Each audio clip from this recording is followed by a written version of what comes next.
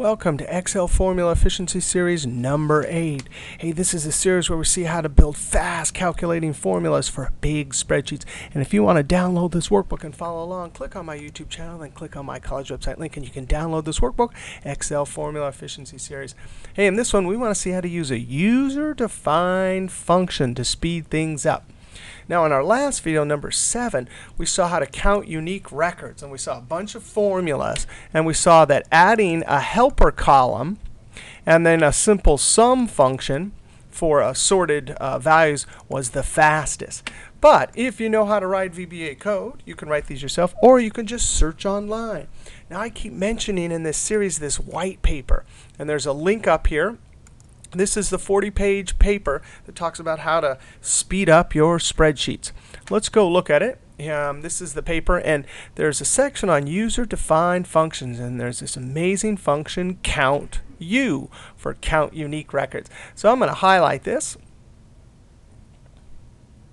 And if you were using Google, you'd type something like, Excel VBA count unique values or something. Control C. I'm going to go back over to Excel. And I need to open up the VBA editor, Alt F11. That works in all versions. And I'm going to go up to Insert, Module. And now there's a second module. In video number 2, we did this first module. And I'm going to paste it over here, Control V. Now be careful. Code like this in Excel 2007, you better be using .xls or .xlsm. All right, and then I'm going to Control S, and then click Continue, because that's the compatibility checker. Close the VBA window, and now we're going to have an extra function here.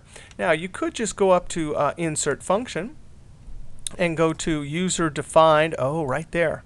And there it is, COUNTU, and then click OK. And there's the range. It just wants the range. Scroll over here, click there, Control Shift down arrow. And then click OK. And sure enough, it got it.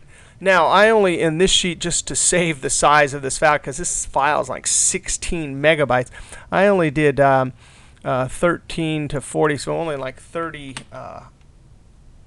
a range of 30. But when I time these over here, look at these. I'll copy these and paste them over here. Look at the difference. So this was by far, this custom COUNTU function was the fastest. We had, and in fact, these ones are reversed too.